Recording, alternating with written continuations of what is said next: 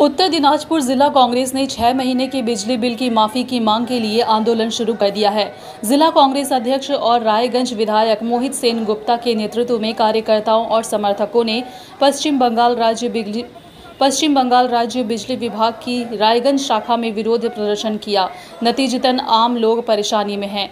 तालाबंदी के कारण सब कुछ इतने लंबे समय तक बंद था, अब सब कुछ धीरे धीरे खुलता जा रहा है। इस बीच पिछले साल के बिल पर आधारित एक औसत बिल घरों में भेजा जा रहा है, जिसका कांग्रेस द्वारा विरोध किया जा रहा है। इस संबंध में मोहित बाबू ने कहा है कि राज्य के विभिन्न पिछड़े जिलों की तरह हमारे जिले के बड़े क्षेत्रों में साधारण लोगों को बिजली के बिलों में अत्यधिक समस्याओं का सामना करना पड़ रहा है। साधारण लोग पहले से ही लॉकडाउन के कारण समस्याओं का सामना कर रहे हैं, उसके ऊपर बिजली के बिल ने लोगों को परेशानी में डाल दिया है। हमने अगले 6 महीने के लिए बिजली बिल माफ़ करने की मांग के साथ डिविजनल इंजीनियर के माध्यम से ऊर्जा मंत्री से संपर्क किया। अपना जानें जे 2 मासेर ऊपर हो गल लकडाउन चलছে, एखोनो पंचम लकडाउन चलছে। पुरोपुरी काजेर परिसीमा एखोनो आसेনি। এই 2 मास যাবত लकडाउনের জেরে সারা ভারতবর্ষ আমাদের লকডাউনে একটা ছিলেন। পাশাপাশি আমাদের জেলার মানুষের মধ্যে লকডাউন আমাদের প্রয়োগ ছিল। এই লকডাউনের জেরে বিভিন্ন ধরনের মানুষ কর্মহীন পড়েছে।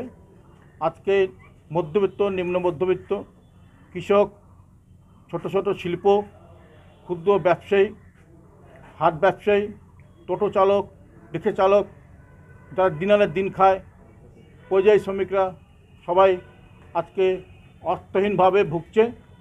কেউ কেউ অনাহারে ভুগছে। অনেকে আমার জেলায় না মালদা জেলায় আত্মহত্যা বন্ধ করেছে। এই করুণ পরিস্থিতির মধ্যে আমরা দেখতে পাচ্ছি হঠাৎ করে বিদ্যুৎ পর্ষদ SMS-এর মাধ্যমে বিদ্যুৎ বিল পাঠালো। আমরা তাই বলছি SMS-এর মাধ্যমে বিল পাঠানো বন্ধ করতে হবে।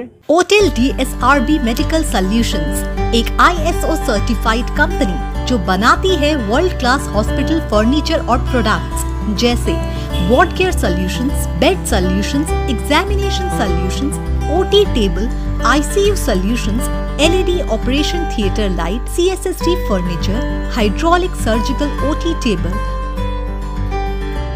और इसके साथ ही होटल अब लेके आए हैं अल्कोहल बेस्ड सैनिटाइजर्स जो जर्म्स और वायरस से भी पूरा सफाया।